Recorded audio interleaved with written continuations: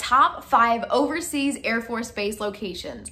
Now, these are going to be completely subjective to my opinion because there's a lot of factors that can go into what makes a place your favorite. I'm just picking places that I think would be really awesome to travel to. So number 5 is going to be Lakenheath, which is in England, in the UK, and you can travel to London, which is really awesome. You can also travel to Scotland and Wales, and it's pretty close to Ireland, which is somewhere that I've always wanted to go.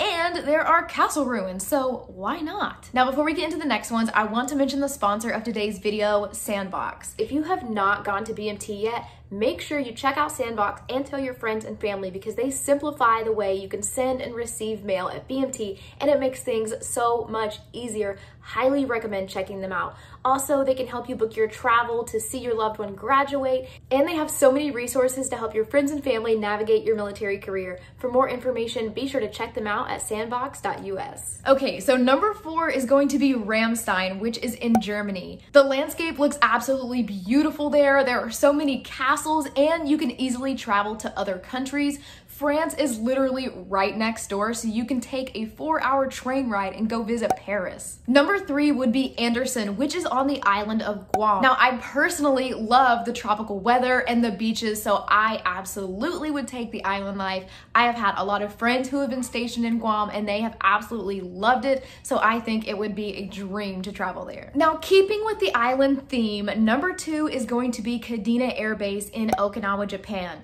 Now, I am a little bit biased because my husband and I were actually stationed there when he was in the Air Force, and we loved it so much. Okinawa is a gorgeous tropical island. The culture there, the people are so amazing. We loved going to the beaches and adventuring all the time, and we even took the opportunity to go travel to some other Asian countries like Taiwan, Thailand, and Indonesia. So we definitely would go back, and I would recommend it to anybody. So my number 1 overseas Air Force Base location is going to be Aviano, Italy. Now, this is a place that I have always wanted to travel to ever since before I left Ohio. They have beautiful beaches, beautiful architecture, and unfortunately, I still haven't been there yet. I will make it there one day, but because of all of that, because it's been the number 1 place I have always wanted to travel to, that is why it is number 1 on my list of overseas Air Force bases. So I would love to hear from you all down below. Let me know what you all think your top overseas Air Force bases are, or if you have been to any of them,